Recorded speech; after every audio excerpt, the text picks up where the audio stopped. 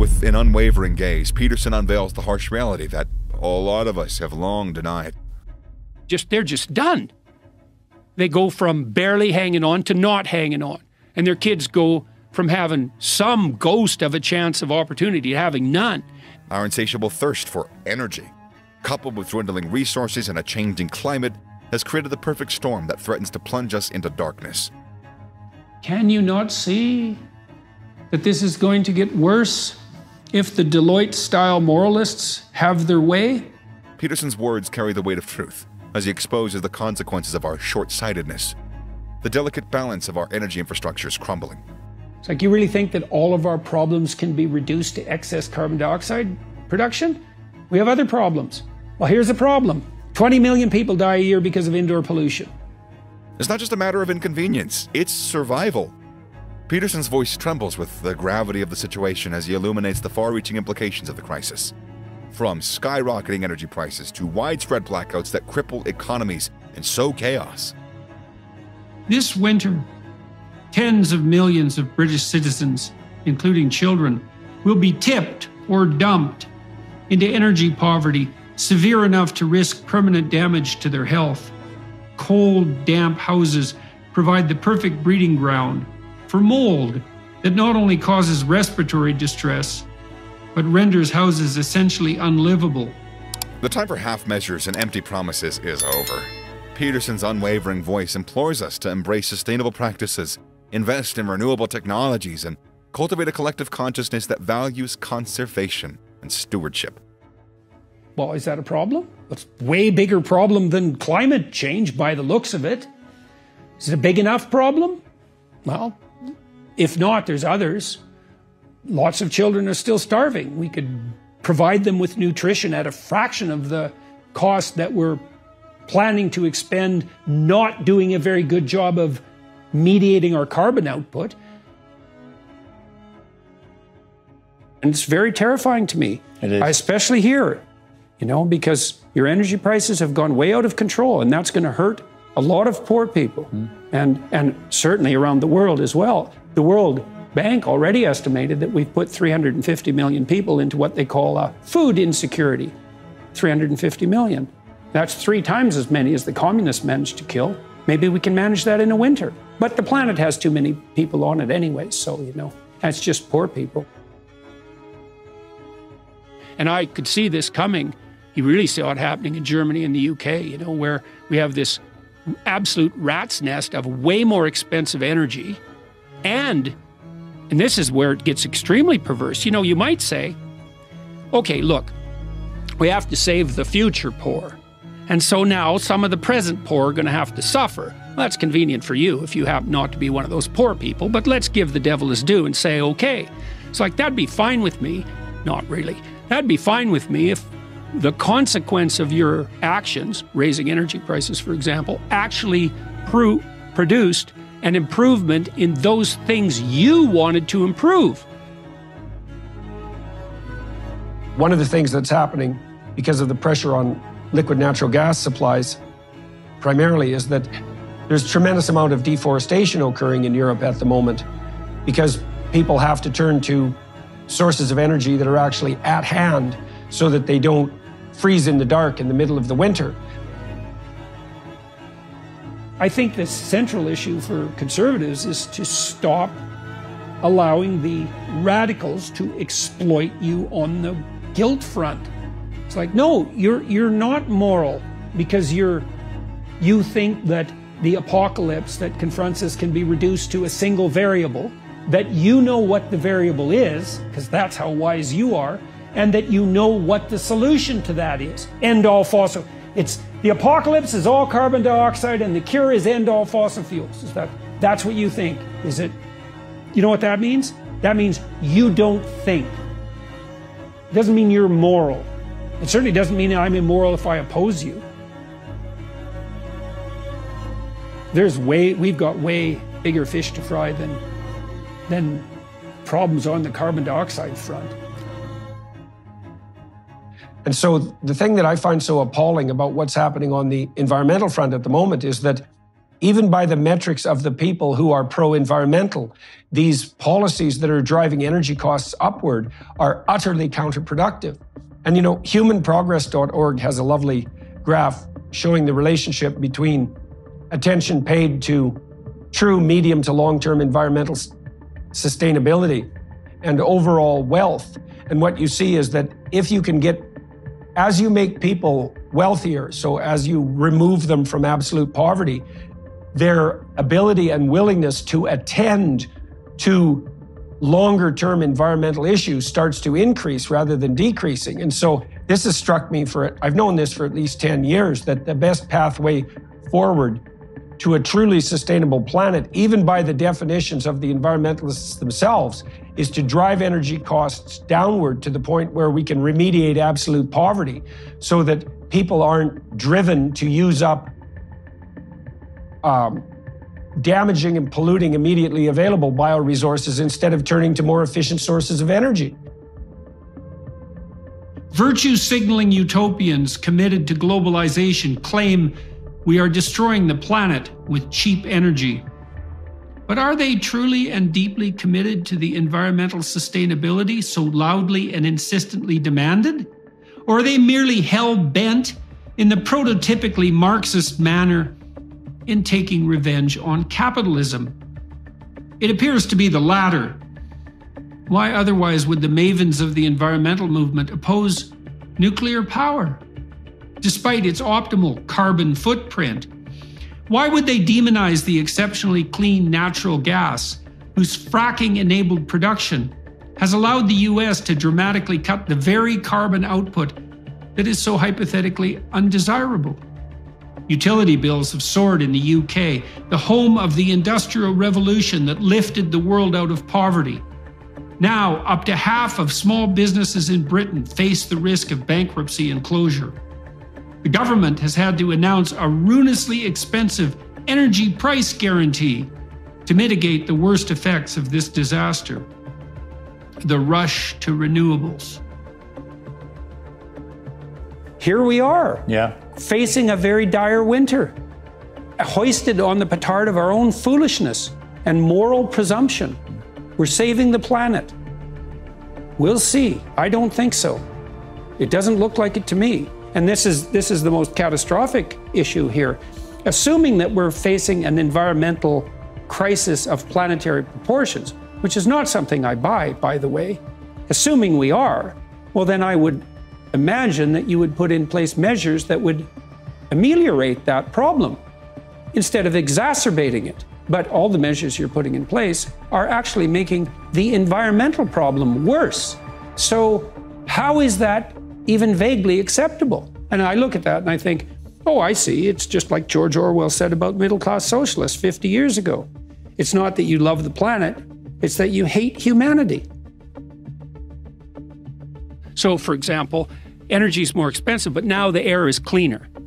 But that isn't what's happened in Germany. Right. What's happened in Germany is energy is like 5 times as expensive, and the coal plants are back on. So it's like, even by your own criteria for success, you failed, and you did it at the expense of the poor. And, you know, the World Bank estimated, I don't remember how many months ago, it's probably 9 months ago, that we're putting 350 million people on the brink of starvation because we're cranking energy prices up. And so for me, it's like, that's 350 million people. That's 3 times as many as the communists killed, you know, in their 6 decades of trying. And if your cure for the planet is, well, you know, we got to put 350 million poor people in jeopardy just so that things are hypothetically better in 100 years, I think, yeah, I don't think so, buddy. And also, it's a little bit too convenient for me that your prescriptions to save the planet are accompanied by this insistence that the only way forward to that is to give you all the power. It's like, there's a bit of a moral hazard in that, don't you think? It's like, I'm just saving the planet. Give me all the power. It's like, you want to save the planet? Or do you want the power? And let's put the second one first, because the probability that you're a saint or the Messiah is pretty damn low. If you're seeking the cause of the Dutch agriculture and fisheries protests, the Canadian trucker convoy, or before that, the rise of the so-called Yellow Jackets in France, the farmer rebellion in India a few years ago, the recent catastrophic collapse of Sri Lanka, or the energy crises in Europe and Australia, you can instruct yourself by the recent pronouncements from Deloitte. The International Energy Agency recently indicated that 2 decades of intense support for such undertakings has hiked the proportion of energy provided by such means from 13 to 14% to an utterly underwhelming 15.7%. If all governments deliver on their current climate policies, the world will derive no more than 28% of its energy that way by 2050, and 100% by 2207. Not 2030 or 2035, but 200 years later. Does anyone on the liberal left accept such projections? Or are they a mere fabrication of the conspiratorial right-wing conservative imagination? How about the Biden administration? Biden's experts, no doubt motivated to be as optimistic as possible, project that a mere 27% of the energy produced by 2050 will be carbon dioxide free, and that full CO2 eradication cannot possibly occur until 2242. 2242, an even more dismal guesstimation, if you regard such realities as dismal, than that put forth by the International Energy Agency. The one thing the Deloitte models guarantee is that if we do what they recommend, we will definitely be poorer than we would have been otherwise, for an indefinite but hypothetically transitory period. Yet, any reduction in economic output, however temporary and necessary, will be purchased at the cost of the lives of those who are barely making it now. Period. Have you all noticed that food has become much more expensive? That shelter has become much more expensive? That energy is more expensive? That many consumer goods are simply unavailable? Can you not see that this is going to get worse if the Deloitte-style moralists have their way? How much short-term pain are you going to be required to sustain? Decades worth? All your life and the life of your children? It's very likely for your own benefit. Remember that. And all this painful privation is not only not going to save the planet, it's going to make it far worse.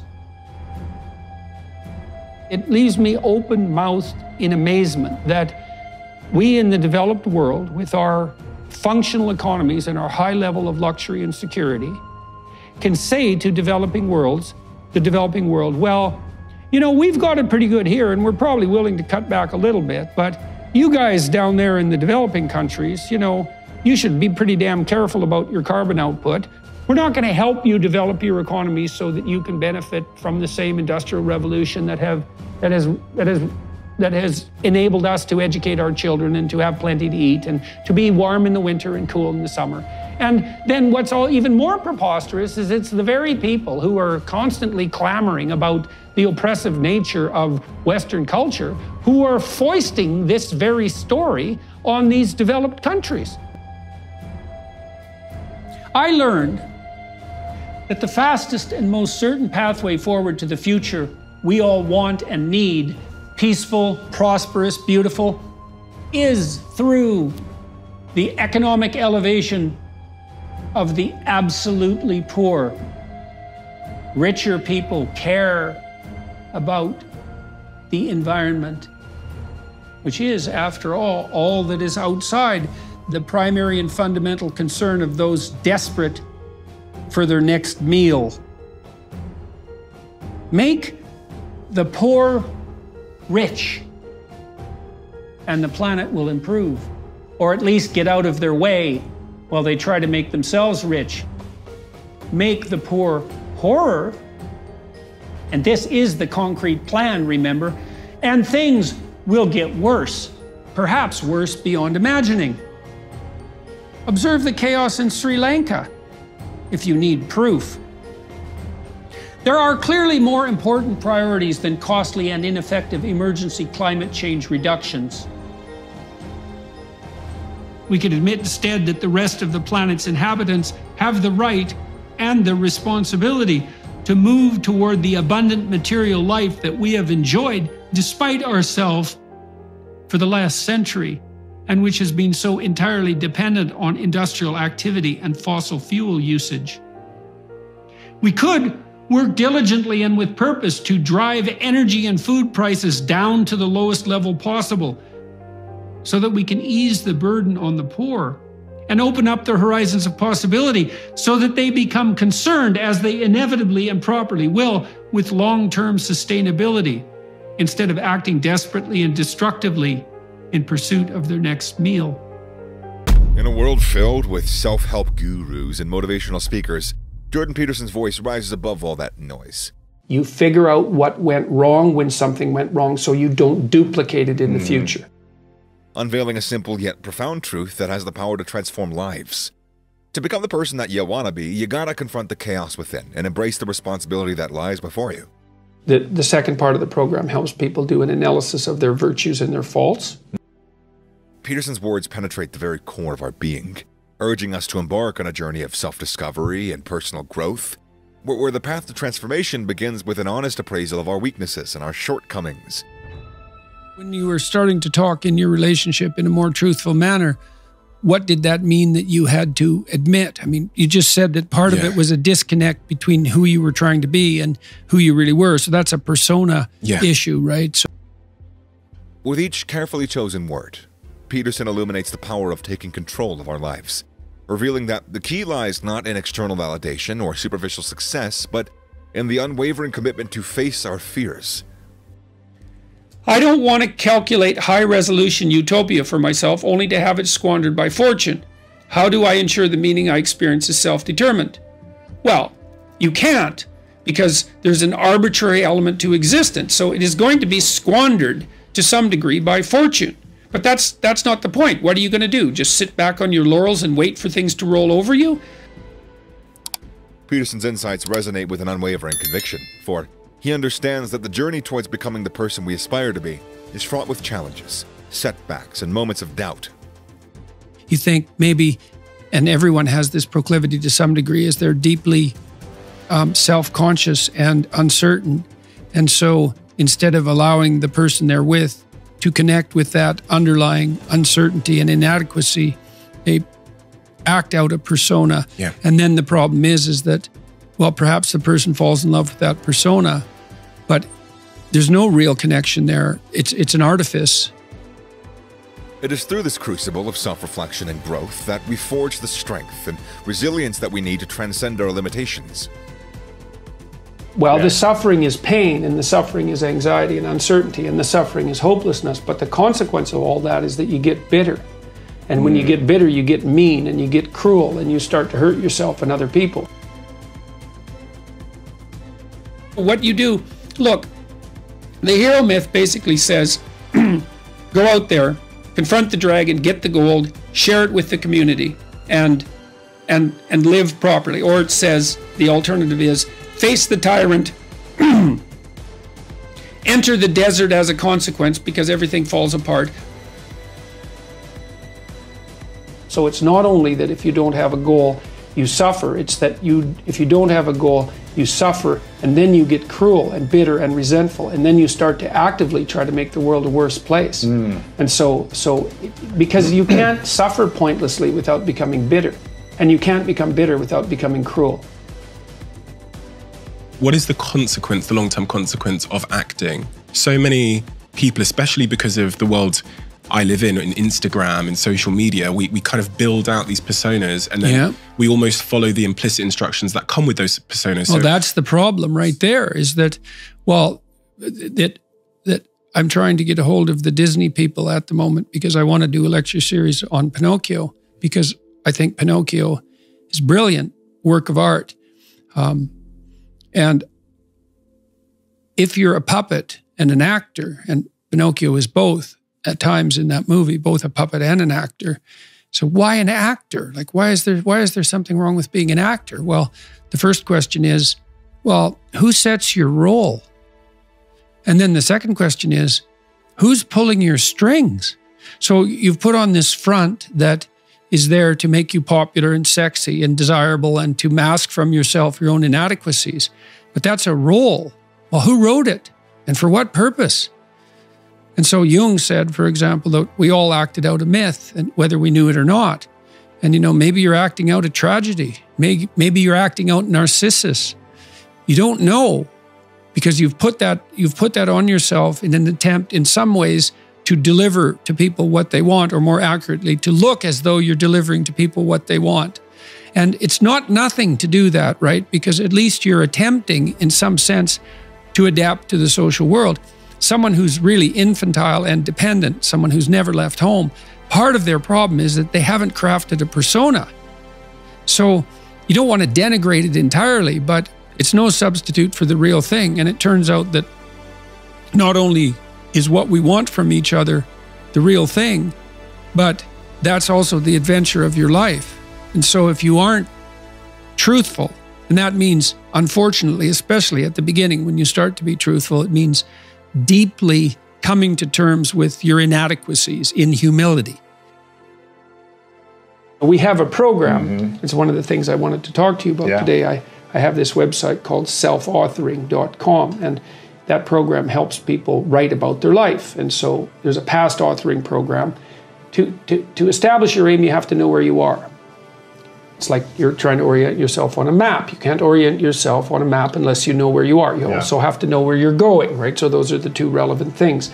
The past authoring program helps people write about their lives. So it's a guided autobiography.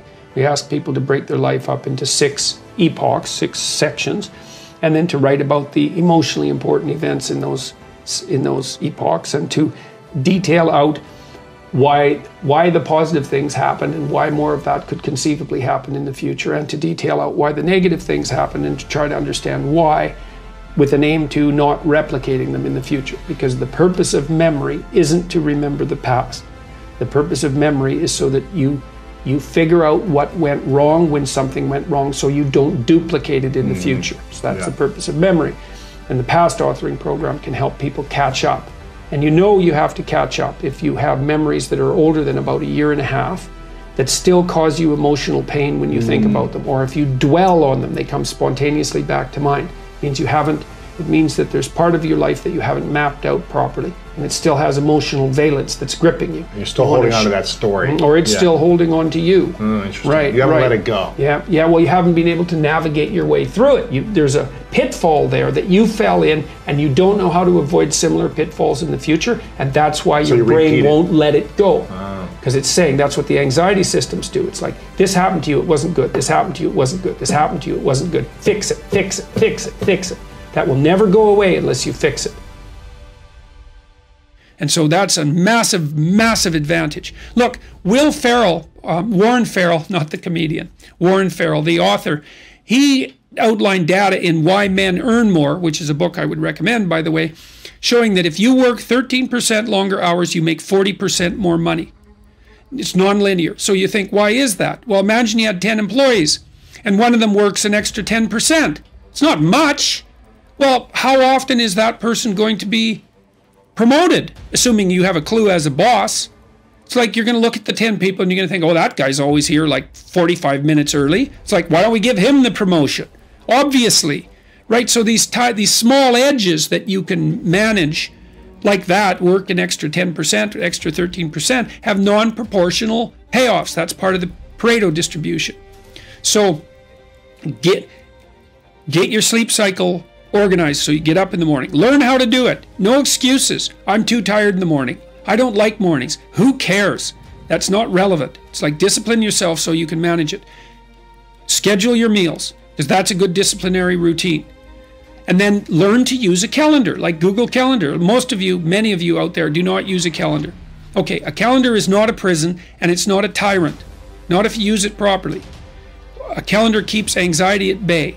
It makes sure that you do what you need to do, which is important because otherwise you fall behind. But if you use it properly, it's also helps you plan what you want to do. So I could say, well, lay out your damn calendar and design the days you would like to have. That's what your calendar is for. So you can put in all sorts of things in there you want to do and that would be good for you. And that's a really good way to start being more industrious. Make a plan. You need a plan for 3 years. You need a plan for the next year. You need a plan for the next 6 months. You need a plan for the next 3 months. You need a plan for the week. You need a plan for the day. You need a plan for the hour. All of that. All of that. I make lists constantly of what I have to do. You have to figure out why it happened, right? That's the first thing, is like, how was it that that situation arose to pull you down? Mm-hmm. And that's not simple. That's why we have the writing program, because it's complicated to think it through. But if you face it and you meditate on it, let's say, and you do this voluntarily, there's a pretty high probability that you'll be able to decrease the probability that will be repeated in the future. So, go ahead. I don't want to cut you off. The second part of the program helps people do an analysis of their virtues and their faults. Same sort of idea. What's good about you that you could capitalize on? What's weak about you that you need to fix so that it doesn't bring you down?